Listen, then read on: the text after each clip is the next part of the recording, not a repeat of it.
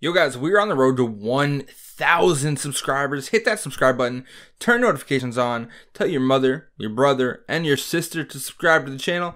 Let's get into the video. Yo guys, what's going on? T-Fish back with a brand new video. Before we get into it, I want to give you guys a huge thank you for helping me hit 600 subscribers. That patch notes video went crazy and we broke 650 in the same shot as well.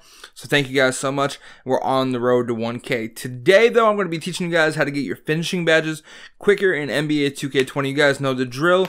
We do a drill, we do a tip for the drill, and then we do a gameplay tip if you guys are one of those my career badge grinders, not hitting the practice gym and stuff like that. I do a mixture of both, mostly because I just get bored. But let's hop into it. So we're going to start off with the drill. The first thing you're going to do, contested finishing. That's the drill.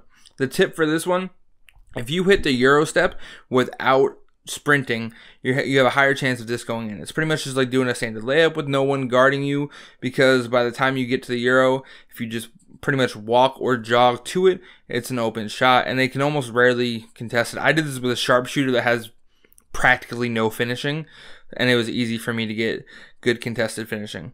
The next is a gameplay tip. I use this one on my small forward all the time.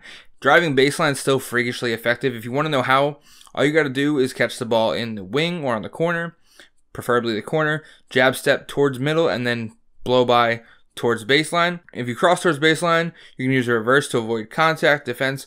If you're a slasher though, if you're a pure slasher, dude, just dunk on somebody. Worst thing that's going to happen there, make you do a funny John Wall looking layup, and you're going to make it because you're a pure slasher. But if you do reverses, they're cool too. I do believe they give you a couple extra points as well, but that's about it. If you guys want to dunk, I have a facilitating finisher, so sometimes he decides he wants to be LeBron, sometimes he decides he's looking a little bit more like a broke down Sean Marion.